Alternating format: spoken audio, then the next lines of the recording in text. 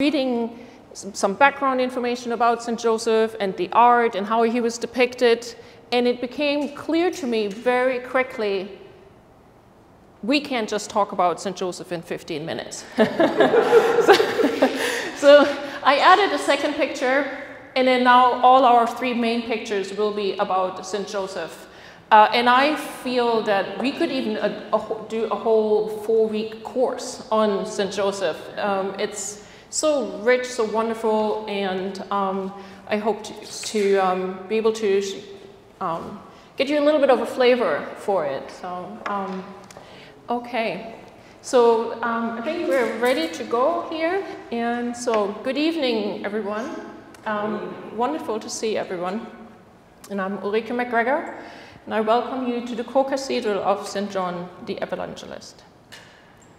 Tonight, I would like to expand on our reflection on the Annunciation from 2 weeks ago and devote this entire lecture to St. Joseph, who is intimately connected to our Virgin Mary and to the Christ child.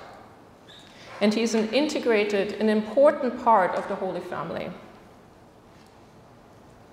I will start tonight's lecture with a brief overview of St. Joseph's presence in the scripture, and then show his slow but steady change to being recognized as the true miracle by which God saves the child and his mother, to use Pope Francis's words. And then I would like to mirror this change through his representation in art over the centuries. In this hour, I will only be able to touch upon a few of so many fascinating facets of the life of St. Joseph and the lessons we can learn from him. At the end of the handout, I have included a few books I would recommend, and one is by Father Donald Calloway, Elizabeth Leff, and others for further exploration of this important figure. We will contemplate the life of St. Joseph through analysis of 3 works of art. The first painting is by the Spanish Baroque painter Francisco Rizzi, depicting the first of St. Joseph's 4 dreams. The second picture is by one of the founders of the Pre-Raphaelite Brotherhood, Sir John Ever Millay, with the title Christ in the House of His Parents. Our last work of art tonight is the bronze sculpture, St. Joseph with the Boy Jesus, by the Marianist brother Joseph Aspel, which we can find in our own gathering space here at St. John's. And I invite you, next time you come back to church, maybe to have a closer look, because unfortunately we couldn't bring the sculpture over here. That would have been even better. Sure. These 3 works of art are from the 17th, the 19th, and the 21st century, and they are closely related to the Advent Gospel readings and related quotes in the scripture. In addition, I will refer to the apostolic letter Patris Corde, with the Father's heart, of Pope Francis, presented on December the 8th, 2020, on the 150th anniversary of the proclamation of St. Joseph as the patron, as the universal church.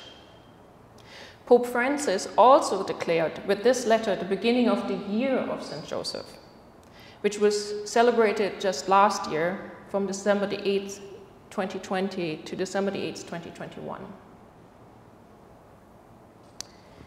Rather little is known about St. Joseph through the Gospels. There are no spoken words recorded of St. Joseph in the entire Bible.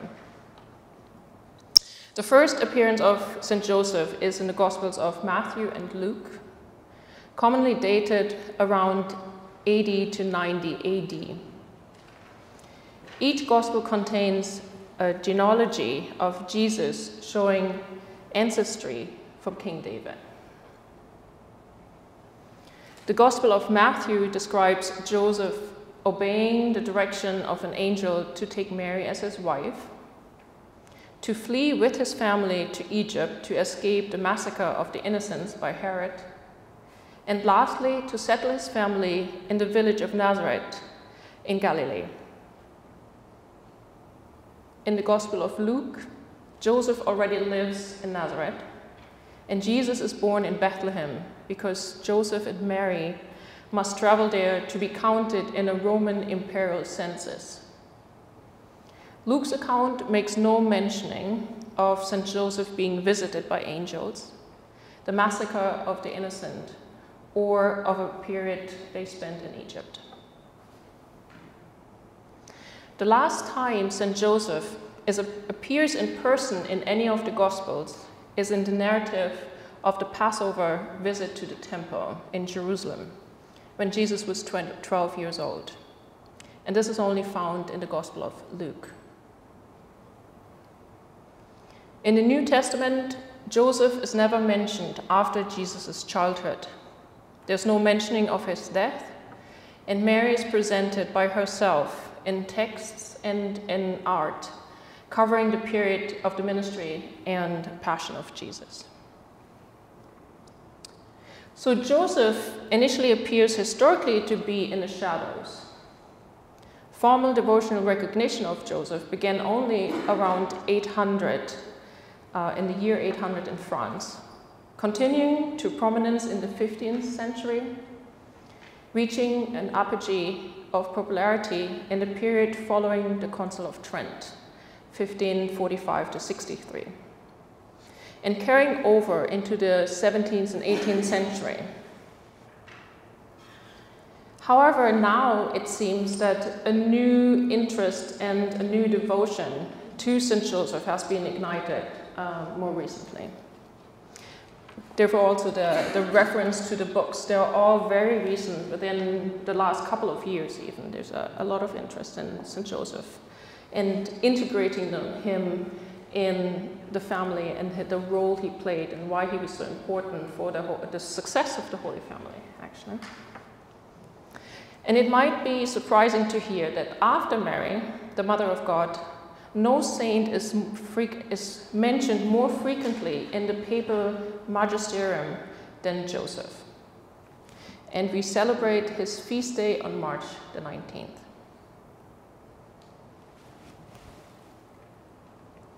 With this brief summary in mind, it is of interest to compare how differently St. Joseph is depicted in works of art over the centuries.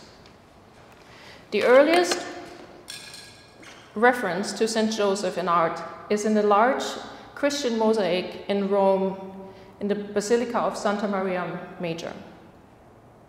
These extensive mosaics were completed between 432 and 440 AD. And Joseph can be seen in the upper right here, and I took a closer image of him. He's young, bearded, and garbed as a Roman of statues, befitting the consort of a queen. Here he is conversing with the angels, announcing Jesus' birth, and holding a rod in his left hand, symbolizing the authority and responsibility he has just been given. From then on, St. Joseph appears only in images of the Nativity, likely reflecting his presence in the scripture during that time. Some of the oldest existing images of St. Joseph can be seen among the icons of St. Catherine's monastery in Egypt, Sinai Peninsula. St. Joseph is shown in what for centuries will become his characteristic pose. He sits in the corner of a cave or the room or the space they're in, with his chin in hand, pondering the great responsibility he has just been given in caring and protecting the Son of God and his Holy Mother.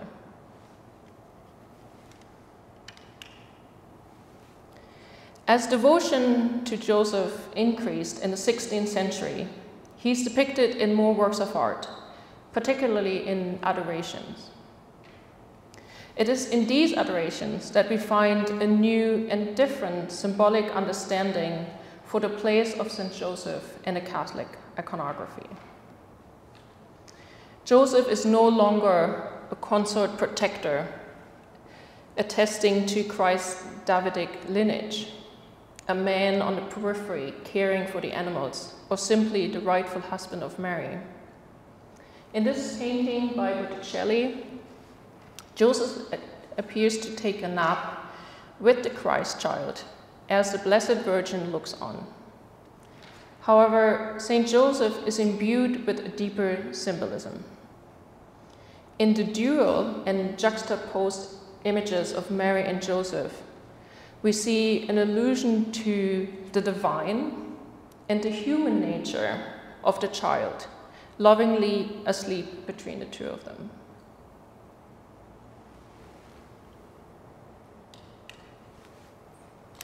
Entering the Baroque art of the 17th century, we encounter more and more depiction of St. Joseph alone with his foster son, and apart from the Virgin Mary. Among the most popular of these works are the paintings of Spanish artist Bartolomeo Esteban Murillo. In a frequent departure from what had become convention of the Italian Renaissance, Murillo often paints a younger, dark-haired Joseph, lovingly embracing and interacting with the Christ child. Murillo shows a Joseph adoringly gazing at the babe, while Jesus holds a miniature version of Jesus' flowering staff, and we will talk about this in more detail later, thus symbolizing and symbolically linking him through Joseph to the lineage of David.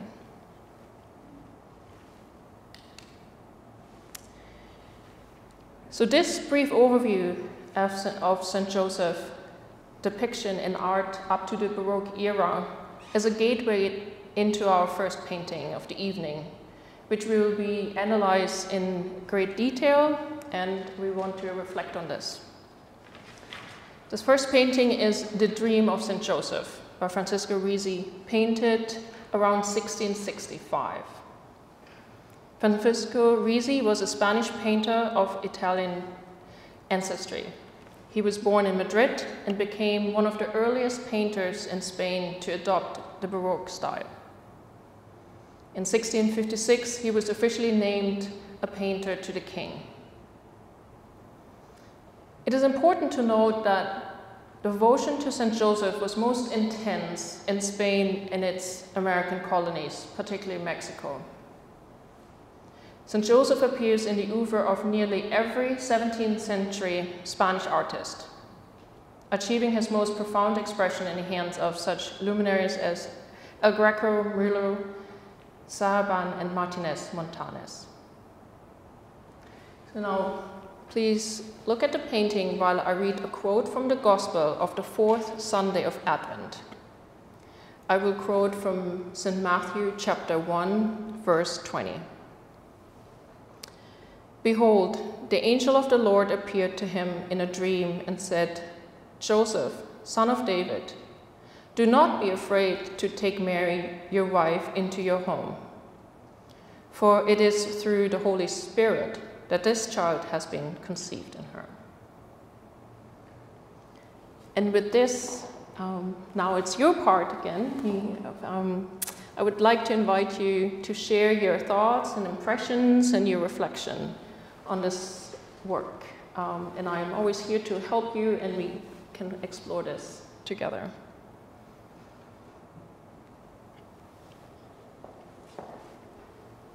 So is that another angel on the right side? Mm-hmm. So let me walk you through. So we see Joseph sleeping down here in the lower right-hand corner.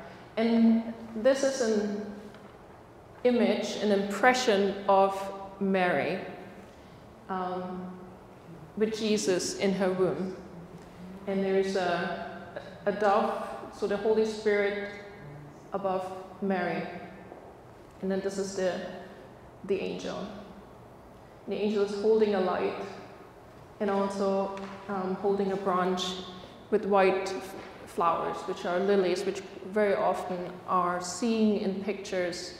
We have seen it in the Annunciation, or in traditional Annunciation you would see it. It's a symbol for the purity of the Virgin Mary. But here it also reflects on the purity of Saint Joseph.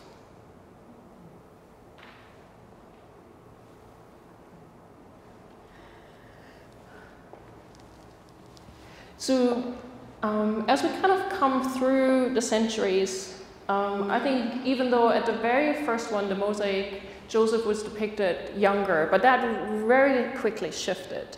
In most paintings that you will look at, if Joseph is depicted, he's usually depicted as an older gentleman, usually gray-haired with a white beard. And this was really stepping away from it. And I guess either argument is valid. So the initial idea was because Mary was so beautiful and so perfect, to make the argument, how can a man live with her but not have a relation with her? And that is very important to us. On the other hand, the argument has been made, they were under constant threat, and they were traveling a lot, so there was a lot of, someone needed to protect the Holy Family. And so I think that's when artists kind of thought, well, and we don't know, and he might have been younger. Why wouldn't he be younger? And they could have lived in a loving relationship.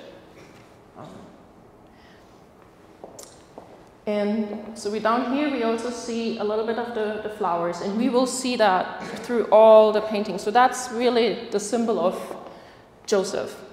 He's always depicted holding a staff with flowers on top.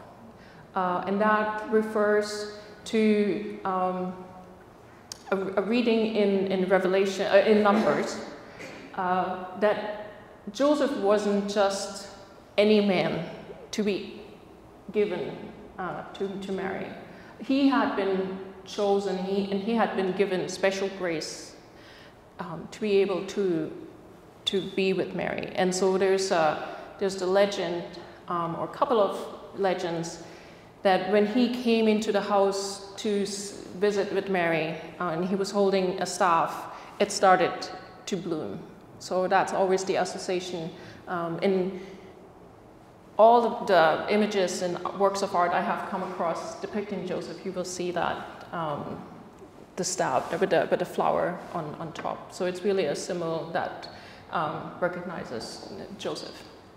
I'm a little struck by the image of Joseph, as you were saying that a lot of times he's depicted as being older, not usually quite as young looking. But this is the first time I think I've seen Joseph where he has a really striking resemblance to Jesus. It's almost like, yeah, I mean, they look really identical. Usually you see old Joseph, short hair, gray hair, but for the first time I'm seeing something where it's clear that he's Jesus' dad, based on all the other paintings that we see of the Jesus that looks like this. Yeah, and that is very common kind of in the Spanish depiction of Joseph. And I think they also wanted to make that connection, because father and sons, even if they're not biologically similar, but if one raises a child and spends so much time with the child, and we will talk about Joseph as teaching and being a teacher for Jesus throughout his life, and I think so that they wanted to kind of depict that resemblance. It almost looks like, I mean, it looks like he has a halo, which I've never seen him with a halo, and how Mary and Jesus are both like have their hands praying over him, but she looks so happy also, which just strikes me as yes. Yeah, and then also so Mary is kind of just a distant image in his dream, just to make that connection, and then the Holy Spirit with the triangle and the dove, really to make that clear. And I just to kind of point you to something that I thought was very interesting, because the short sentence from the Gospel is the second part, basically, of the reading. In the first part of the reading, we hear that Joseph is thinking of divorcing Mary. And I thought it was very interesting as I was doing my reading. The first thought that comes in one's mind is that Joseph thought she had been unfaithful. But I personally always thought that doesn't really make sense. I mean, Mary's without sin. She's perfect, and she was perfect her whole life. So it never made sense. And so I did some research, and then so it was kind of, there's 3 theories believed to be potentially the potential explanation for this. So it's the suspicion theory, which I can think. But then there's also the perplexity theory, where since Joseph knew Mary and he knew of how perfect she was, that he was confused. I mean, it's a big thing to take in, and then also to get your head around it. Because at the end of it, Joseph, he was human. We still need to keep that in mind too. I think it was very overwhelming, the news that he heard as well. So it's the Annunciation to Mary and the revelation to him. I think it's kind of very close, and it all kind of happens in a very similar period of time. So they're great events that are happening. And the third one was, I thought, which is very interesting, it's the reference theory. Most likely Joseph knew through the Old Testament. I mean, he was a well-read Jew, and he knew the prophecy, and he might have just thought he wasn't good enough. He wasn't worth being the protector of the Son of God. And that was why he might have been contemplating just stepping away from the marriage. And just kind of a quick side, because in the olden times, marriage was kind of a two-phase process. A man and wife, they would get engaged, and they would actually be married officially, but they wouldn't live together. And then there was a certain period of time that would go by, and then eventually the wife would join the husband. So even when you hear the readings, it says, don't be afraid to take Mary into your house. They were already officially married. It was just then the second part hadn't taken place. Would there have been a scandal for him at the time if Mary was pregnant and she wasn't living with him? Oh, yes. Oh, absolutely. Yes. And I think that's actually a beautiful point, because she wouldn't have made it without Joseph, because it would have been a scandal. She would have been excluded from society. Yeah, so I mean, some might even go as far as that she might have been killed. She couldn't exist on her own. That's very true.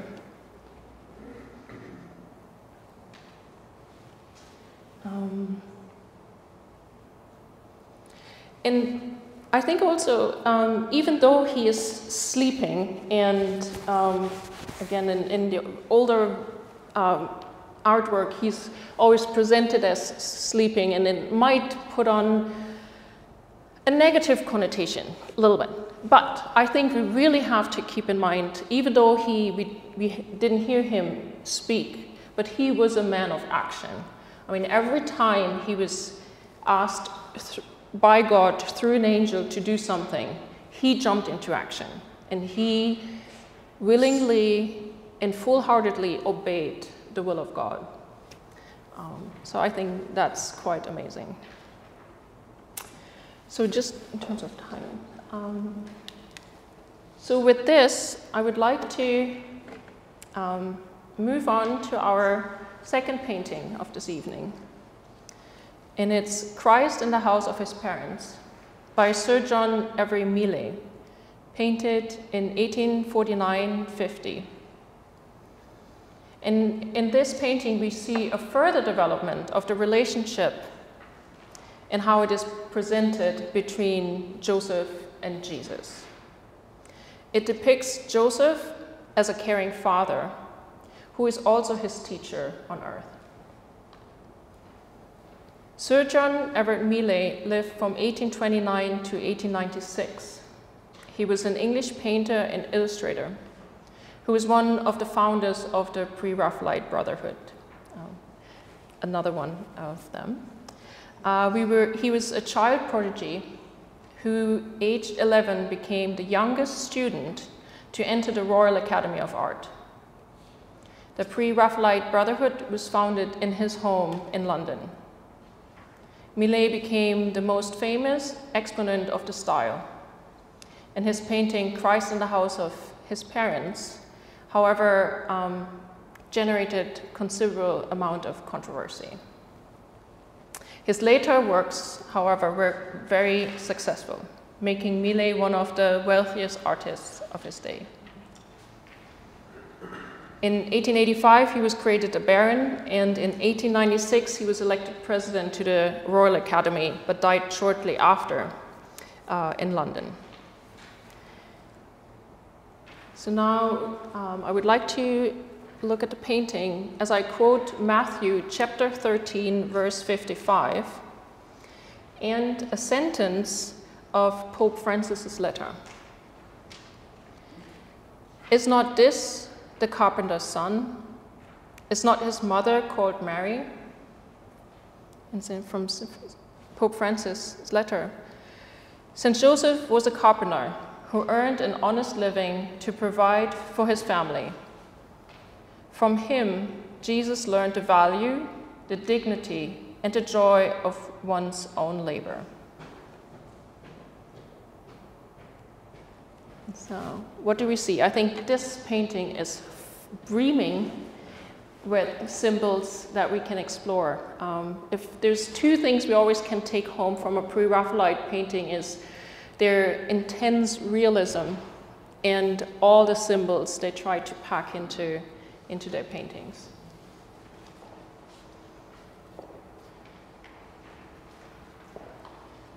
Which fellow is actually Joseph in this?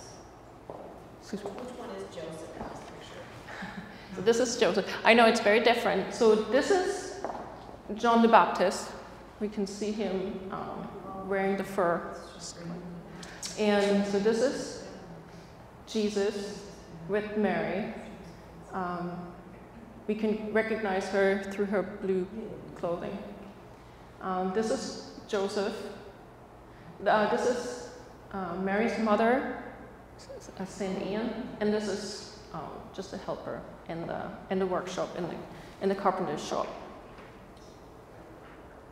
So the controversy about the painting very much came because of the realistic depiction of the people of the time when this painting was created. Millais chose people from his town or relatives, and he very much wanted to make the point, because if we think about it, it was during the Industrial Revolution, and just a very small number of people were fortunately enough to have great gains through the revolution, Industrial Revolution. And a lot of people lived in poverty and were very disadvantaged. And he wanted to create a painting that helped people to find themselves in this work of art. So if we just kind of start, and let me actually, I took another, I kind of zoomed in, and so here, and it's not very good, there's blood on the palm of his hand, and blood, there's a drop of blood on his foot. So, Whose foot? Jesus or Joseph? Jesus. Jesus, okay. So there's a little bit of blood down here and some blood over here. So I think it's very much foreshadowing his crucifixion. And then Joseph is leaning over and holding his hand. And I think this is very much and kind of just showing, embracing him and trying to help him through the pain, even though we know that he will not be there during Christ's passion. And so, yeah, this is John the Baptist, and he's carrying a bowl with water. Again, kind of probably foreshadowing him becoming John the Baptist and baptizing Christ. Then there's a kind of a fun detail in the very back here. I don't know if there's not much, but it's a flock of sheep. And supposedly the story goes that Mile actually went to the butcher to buy a couple of sheep heads that he took home, so he could be very realistic in painting these heads of the sheep. And again, it's this whole Christ will be leading the flock of us, of the Christians. So it's and then what else do we have? Oh, and so Joseph is a carpenter, and they're working on a door. So a door has multiple great symbolic references. It's the door to heaven, right? So he's preparing the door for heaven. But it's also the door that Jesus will knock on to enter to us. There's in the book of Revelation, there's the story that Jesus comes to our door and he knocks and he asks of us to let him in. And the door actually does not have a handle on the outside. So it's up to us to open the door and invite Jesus into our house. And then, and then we have, there's a ladder, the ladder of, referring to the ladder of Jacob, the ladder leading into heavens or connecting heaven and earth. And then we have a dove, again, probably representing the Holy Spirit, looking down on everyone. What does the significance of the flower have? Of this one? Yeah. I absolutely knew that someone would ask me about it. And I looked and I read and I couldn't really find anything. So, and then there's always an explanation. So I was thinking, because as I mentioned before, usually we have some kind of a flower, usually white lilies. Maybe Mile decided on a red poppy, which kind of maybe like the British background poppies are kind of more. But that's my interpretation. So it's not backed up by any historians. You said the man on the left is unidentified? He's what? He was a helper? He's a helper, yeah. So he's unidentified. It's odd because each figure is significant in scriptures except him. I mean, quite often when we don't really know who someone is and everyone else is known, that it also could be us. Or the painter. Or the painters. So someone kind of looking into the scene or being invited into the scene to participate in it. And what I actually thought was really neat, and again, that's more my explanation. There's a lot of wood shavings on the ground, and that's to be expected in a carpenter's shop. But I thought a little bit it might be a symbol for the messiness of our lives, isn't it? It's kind of, and we kind of have to step kind of through it, and so I thought that was something that intrigued me very much. So why is Mary there comforting him? Because he's been injured, his feet are bleeding, or I mean, yeah, I think she's just taking care of him. And then again, they wanted to depict the Holy Family united in the painting. It's interesting because you don't see, those years of Jesus' life are summed up pretty darn quickly in Scripture. There's so much focus on his infancy, and then all of a sudden he's a grown man. There's not much really talked about.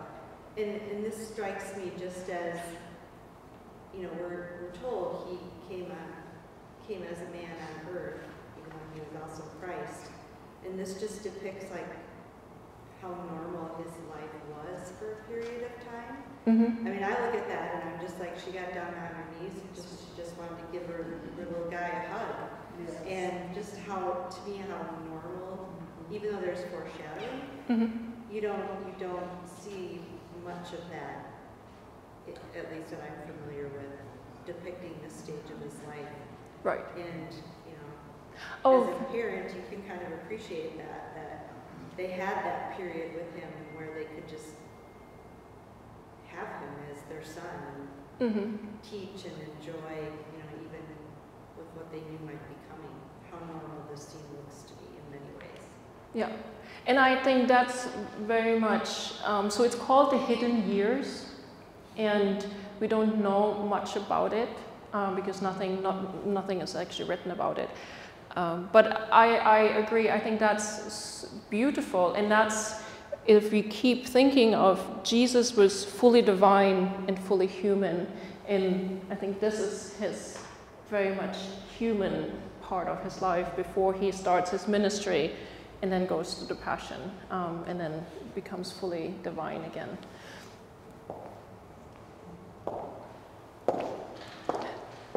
Yeah, but I think with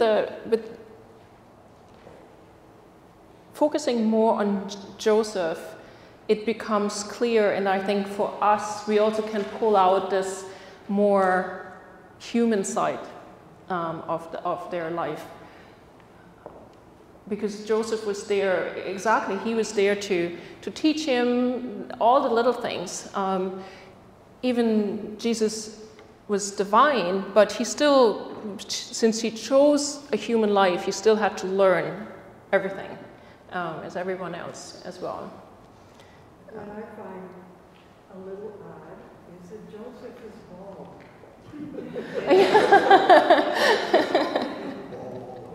Yeah, no, that's definitely the next step, isn't it? We had him white-haired, dark-haired, and now he's bald. So I guess it again represents all the wide variety of how, us human beings, right? We come in all shapes and forms. And the other thing that always makes me scratch my head is when Jesus is depicted as blonde. He was born in the Middle East. He could have not been blonde. It's true.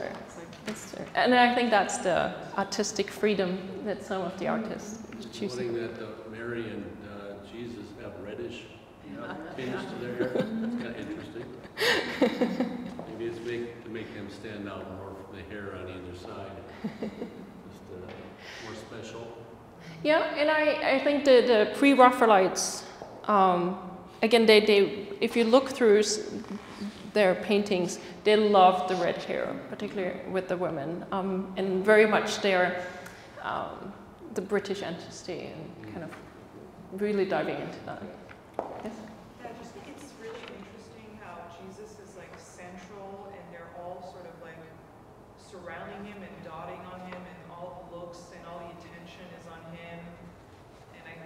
that it would shock some people that he's like this fragile little thing that's like, oh, like we have to bring him water, we have to kiss him, we have to, yeah, it's really cheeky. Yes, yeah. And all the things we just kind of pointed on and mentioned, that was the big criticism. That he was almost too normal. He was too much a child and kind of too soft, too weak. At the time, it wasn't very well received. But I think now, as we step away from it, and we can acknowledge how it is interesting, and it just shows us a different perspective. And I think that's always very interesting. I have a question about the pre-Raphaelite Brotherhood. Uh-huh.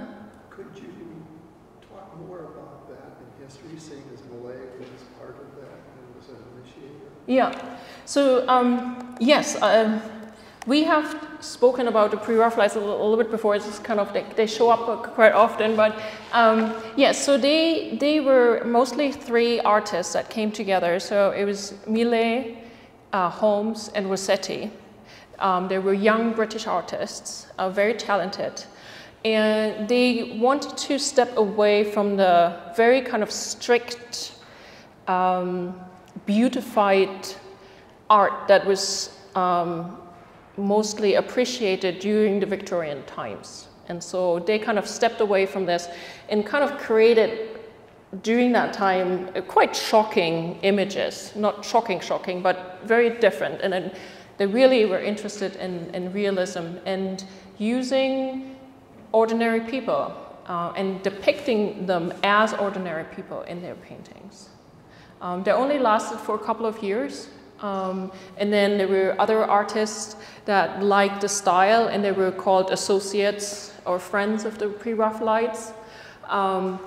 But they had a great influence on British art, in particular in furnishings and interiors. So, we're running out of time. So with this, sorry to kind of rush a little bit tonight since we started a little bit later. Our final work of art for this evening is the bronze sculpture St. Joseph with the Boy Jesus by the Marianist brother Joseph Aspel. It was installed in the gathering space here of St. John in December 2008.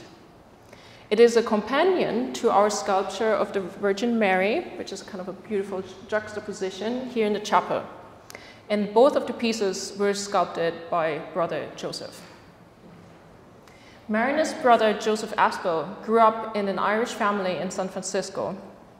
He attended the University of Dayton, where he majored in English with a minor in art.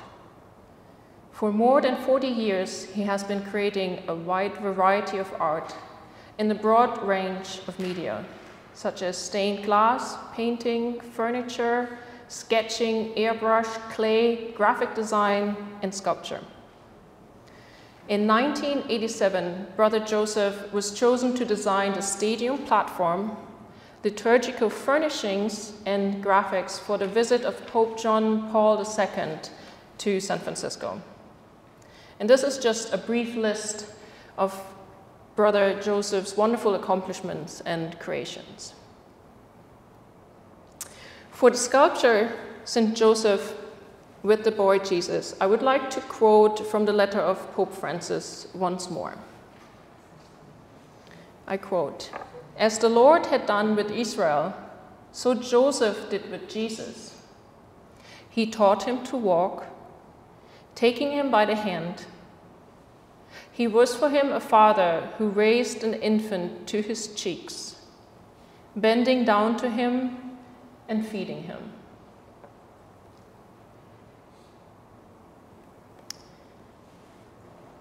And with this, what is your impression on this? I think it's a further step forward into really, we can see a contemporary version and depiction of St. Joseph in design, kind of. I think we have walked past it, but I don't know if we have really seen it. Certainly, I have to say, my husband, it's like, it's bronze? It's like, yeah. So we also very often take things for granted, isn't it? I mean, it's there. So, and that was also a reason I thought it would be nice to start implementing some of our own works of art, which we have plenty of at St. John's. And how did this end up here? excuse me? How did this sculpture end up here? It was a donation. It was an anonymous donation from one of the parish members. There was also the Virgin Mary joined St. John's in 2003, and then there was always a wish for having a sculpture complementing her, so of St. Joseph, and I think it kind of fell into the lap of St. John's. I mean, so someone kind of said, I'm willing to give the gift. And then they got in touch with the artist again. To kind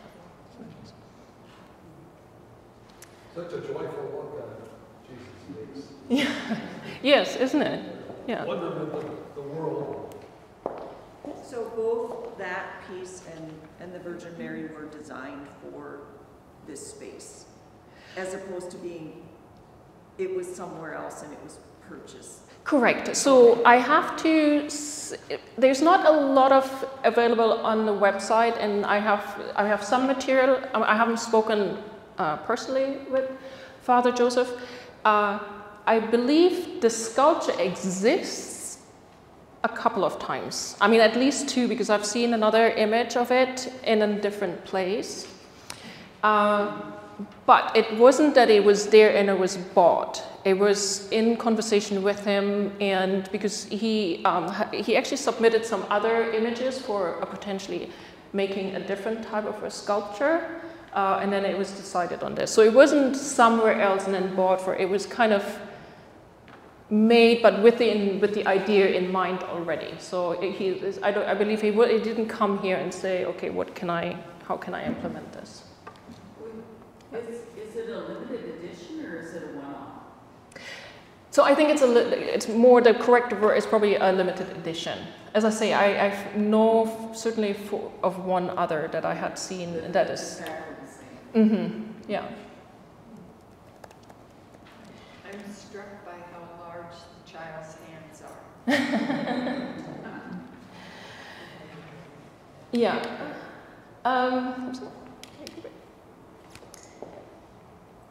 Yeah, quite often in sculptures, we had looked during Lent, we had looked at the Pietà, and again, the proportions are often a little bit off in a sculpture to, at the end of the day, make it work. If you really focus on it, you'd notice the discordance in the proportions, but if you look at it as a whole, it actually usually works, and there's certain reasons. Quite often sculptures have rather big feet, if you think of David, but it's just because you have to anchor the whole sculpture somewhere. So, yeah. I think going along with that, it's always been one of my favorite depictions of Joseph because he looks like a worker. I mean, not only are Jesus' hands big, but Joseph's calves are the size of my whole body. And it reminds me that he was a craftsman. The ancient Greek word is tecton, that this is something that has been in his family for generations. So his physical size and the veins in his arms, the size of his forearms, is very much a sign that his family has been doing this for, like, he's built for this, right? And Jesus the same way, this monstrosity of his hands and his legs, all point to that kind of history of work, craftsmanship. Yeah. And I think it very much also reflects Joseph was a father, and he loved being a father, and he took it all in a stride, and he really was a loving father. He was an obedient father, right? He obeyed the requests of God, and there is and these are kind of subheadlines in Pope Francis' letter, which is also marvelous to read. I mean, if you get the time. And then so one was a creatively courageous father, and that was definitely something that I absolutely loved. And we obviously, when we think father, we might think of our own fathers. And that definitely was something that would describe my dad. My dad, I grew up on a farm, and my dad, I mean, that would be him. I mean, he had massive hands, and so, but he was also, he was a working father. He was a father in the shadows, as we said earlier. He wasn't going out there and preaching or doing anything to change the world in a active way for him, but he was still active to support his family. And I think that really is something why St. Joseph is very much, or people start devotion to him more and more again, because there is a great need of fathers. We all need fathers. Unfortunately, I looked up the statistics actually. 1 in 4 families are without a father, and there's a whole list of rather negative impact that can happen to children if they grow up without a father. Not necessarily, of course, but I think people are desperate to have fathers in their lives again. And for them fathers to be okay with taking the responsibility. It was earlier with the hidden years. Even Joseph was probably the one who was leading his family in prayer, right? Although maybe Mary might have had more insights, or certainly as Jesus was growing up, he was given the wisdom by God. But surely I think St. Joseph was the one who was leading them. And I think this is important too, is giving fathers the opportunity to lead their families and kind of bring us together as families. So I think the look on Joseph's face and the fact that Jesus is on his shoulders is, he has this responsibility, but for him it doesn't look like a burden, it's a joy. Mm-hmm. Yeah, that's beautiful. Yeah. I think too, he strikes me always because he is so quiet and unassuming, and in our world these days, I meditate a lot on how what gets attention is what's violent and striking and shocking, and that's what gets all the media attention, and everyone gets caught up in it. But there is a lot of quiet goodness that exists in the world, and I, for one, feel that the more we can point that out to other people in any way we can, that most people are inherently good because we're created by God, and in any way you can, especially with younger coworkers, and it's so easy to get caught up in the headline you heard today that's so negative, or the comments that people love to read on anything that's posted. I don't even know what platforms are anymore, but there is so much quiet goodness, and that's what I hope will prevail in some of our big trials right now. But you have to look for it, and you have to focus on it and make sure that everyone realizes that and try to turn their perspective around. Mm-hmm. And I think that was also very much Pope Francis' intention, to bring the focus back on the normal, the hidden gems in our lives. And you mentioned COVID. Things were bad, but they still were okay because we had a lot of quiet, obedient, and dignant people that just went on with what needed to be done, and they weren't in the newspapers. but it just did it because it was the right thing to do. So I think that was very much also Pope Francis's intention. So the time is up. I just want to don't want to keep you. Thank you very much for coming. I think you enjoyed tonight's lectures. When I